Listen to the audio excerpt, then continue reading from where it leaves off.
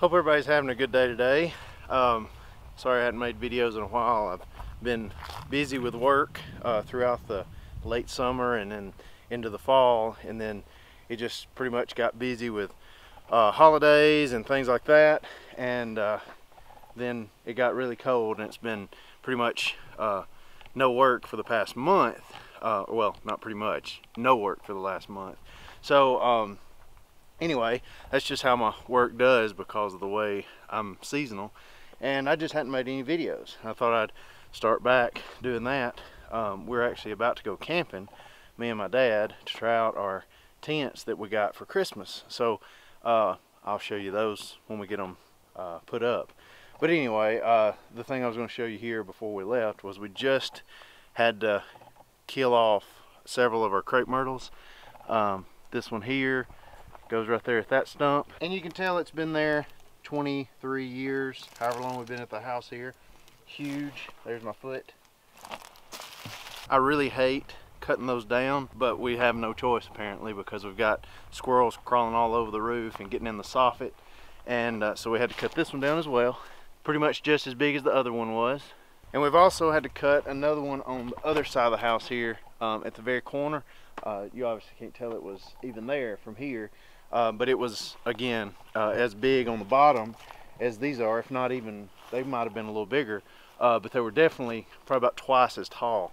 So we really not liked, or I hadn't liked cutting them, but my dad said that he didn't want the damage to be worse. So we cut them down this morning, or well, about 30 minutes ago, something like that. And now we're gonna go camping. So I'm gonna go get my stuff together and head out.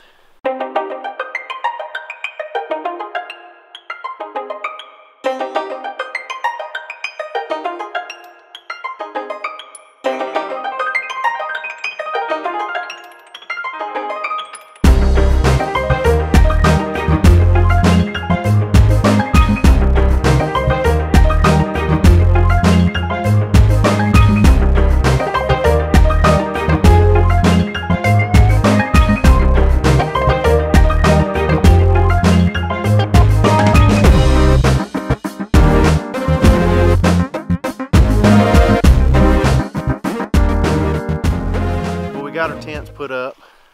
Mine's right here. I just did a time lapse of it, or well, I just videoed it. I'll speed it up. My dad's is over here. My dad's over here. We got the same exact tent. It's a Mountain Hardware, as you can see. It's the Tangent 2, I believe. Yeah, Tangent 2. It's been discontinued, or there's a new version of it, but we got this one on sale, both of them for Christmas. That's what we wanted, so that we wouldn't have the old walrus tent that we've had for 20 years. So these should last us that long or longer still. So we didn't skimp on quality. Rosie's having fun in the pine needles there. I've got her a little bed sitting in here. She is going to sleep with me tonight. There's her little blue mat there, and then my little pad. That's a thermarest, but we don't really like it. We've used different ones in the past. We usually, or well, for a long time, we were using a foam one. It just had little prickly things on it, just kind of to support you. And that thing was probably better than these. And the one I got, I think, was 80 bucks. And then my dad got the bigger one. It was like 100 or 120, I don't know. But we're not real happy with them. They just don't seem to do as good a job for the extra money. So anyway, we was about to start the fire here. I've already got some old wood here from the other day when we were camping. It's probably been 3 months ago. But we'll just go straight back with the same spot, because it was a little hole there.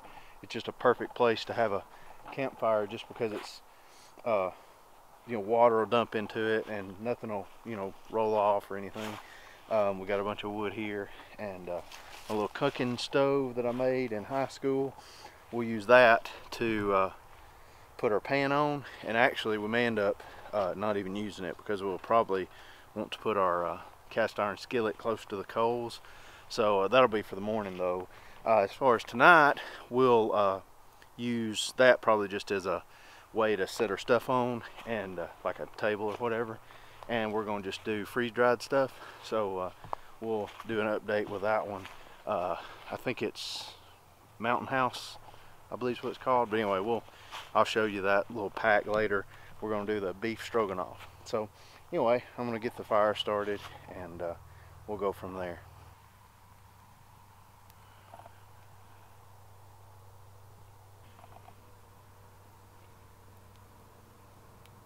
It's about got too dark to video anything, but I thought I would show you our fire right now. We had it going, but it's turned into a smoldering mess because what we're using is a lot of this dead stuff that's real brittle. It's almost like sawdust when you kind of like crush it between your fingers. The stuff will burn, but it's just getting it to burn in the first place is the hard part. Oh, there it goes. It just started all of a sudden. Once it starts to burn, it burns really good, as you can see. But then what happens is it burns up really quick, so it don't give us a whole lot of coals because of it. We've got our smoke going out through the trees down there. It's kind of neat. It's kind of settling out. But now that we got some fire going, get a little warmth there. So anyway, that's what we were waiting on. But we're gonna take our food. I was gonna show you that. So this is the #1 recommendation for food when you're camping. Mountain House beef stroganoff with noodles. It says it's got 2.5 servings, but it's basically 1 because I've never ate less than 1 pack of this. They had a 1-person and 2-person at one time. They were half this size, but I've not seen any in a long time. But they last until January of 2027. Those were bought, I think, last year. So whatever that is, basically it's about 10 years, I guess they last. And these here, we've never ate. It's got a Best By date of best used by July of 2018. So we're going to use this tomorrow. It is granola with milk and blueberries. So we'll try that for breakfast. We've just had it for a long time and never ate it, and going to go ahead and get rid of it since it's getting close to being out of date. So obviously it's probably about 10 years old. And so anyway, that's #1. We've also got some teriyaki rice or whatever, chicken teriyaki with rice, that's what it is. And then we've got one that's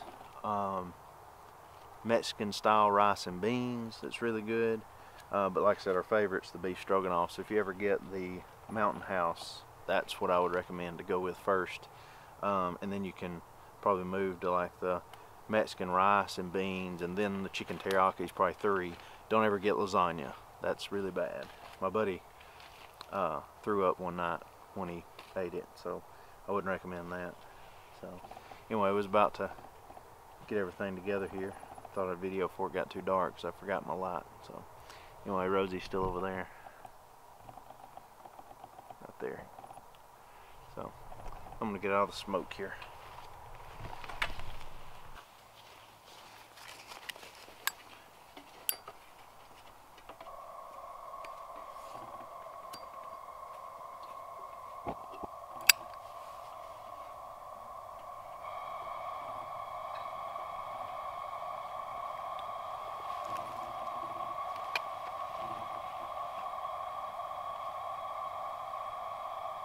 Okay, so we've got this new toy, or my dad does. It's a Kettle, is that right? That's right.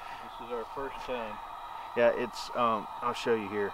It's a little tubular, little thermos. It's got a like cylinder in the bottom here. It goes all the way through. It's hard to see there. So what we do is we make a little fire. Or you just tell them. You tell them how it works. Well, we've taken our knife and we've scraped out some tinder here. I'm going to put a paper towel underneath it and see if we can get a little fire going in this basin. Got a little heart pine in there that's scraped off. I think he went out. Oh, you still got it. So it's got a little lighter area there, a little hole. So what happens is your fire kind of burns down in that bottom. You get some embers going. You set the kettle on top of the little housing there, where the fire's going, and then you put pieces of wood down the cylinder there, which fall right into your embers, your coals, and inside this there's a ring of water. So you fill up your water right here, and it's like a I don't know how you'd say, maybe a napkin ring sort of water with an empty cylinder there, so you can get all the heat from the bottom and the inside to quickly heat everything, and then you can pour out your boiling water. So we're going to see how that works. I think it's not going to work well with a wet napkin, is my guess. Probably not. I didn't know it was wet. So I've got my Coleman lantern here for lighting, and we've had this for a very long time. We only use it when we, which you may not have heard anything, we only use it when we come with the truck. So you know, we're not able to carry it when we go to our you know, backpacking trips, so it's a little different. It took us a second, but we've got it going. We had to use, as you can see, a starter log here, because everything's just a little bit too wet because we've had a lot of rain. But now you can see the flames coming out the top. I'll get high here. So we've got the fire going down in the bottom, and that'll really heat up quick. I mean, I couldn't even hold on to the handle here before we even got it started, because it was just that heat coming out of there, just pretty intense. So now, are you supposed to do that? Yep. I guess it'll blow off if you don't. Well, yeah, I guess that would work too. So you just kind of feed your fire from the top there, and it keeps it going.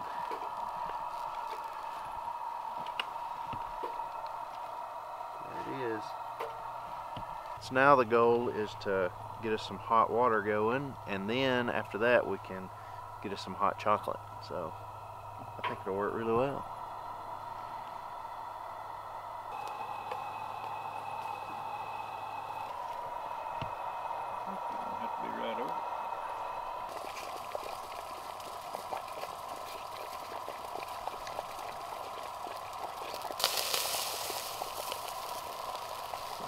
Bubbling over now. There's a little smokestack.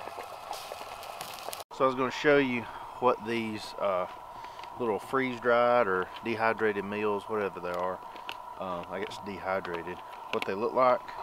There's what they are. Just little noodles and just seasoning, I guess, and pieces of meat. So what you do is you add 16 ounces of water, and then stir it, and then close it up just like this one is, and you let it sit like this, closed up with water in it, for 8 to 9 minutes, something like that. So that's all it is. Cheesy goodness. So here's the finished product. Just a little thick soup. Got the noodles and the beef. It's all real nice there. It don't look that great, but it's actually really good. So that's what you get with them. About $8. We was here cooking breakfast. We've got our, I've got my tent packed up mostly in the inside, and we've come over here and made coffee and hot chocolate, and I've got my biscuits going now. They're looking good. I'm keeping the aluminum foil on there so that it works like a oven, and that way the heat circulates above it, because otherwise it will just basically burn, and the heat escapes, so you don't get the top cooked good. So doing that, just setting the pan on the coals just kind of close. It's really too close, probably too hot, but we'll probably have a burnt bottom. But doing that and then putting the aluminum foil over the top keeps that heat circulating, so we can have a more you know, plump biscuit. It rises, because if you don't do that, you'll just have a flat biscuit. We've got our eggs over here in this Ziploc bag here. 6 eggs. I just crack them and put them in these. That way you don't have to worry about the yolks or the eggshells. And then we've got our Smithfield sausage. And again, we're cooking our hot chocolate and everything, boiling the water in the Kelly Kettle, and that's about it right now. We're just waiting on the biscuits to be done, and then the order that we cook's biscuits first, then we'll do sausage, and then the grease that's left behind we'll use for the eggs so that they don't stick. So that's kind of the order, and you don't want to ever eat cold eggs. So we're gonna keep on cooking. Well, we got our sausage done. Everything's cooked good. Probably burnt a little bit, but I kind of like mine a little crispy. We're fixing to start the eggs. So like I said, we got the eggs in the Ziploc bag here. And I've got my pan sort of hot. Keeping it on the coals. It don't have to be very hot because these eggs will cook really fast. A little mess.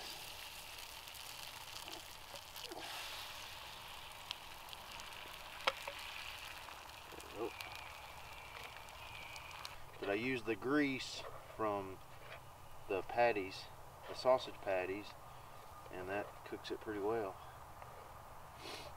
Just keep them moving.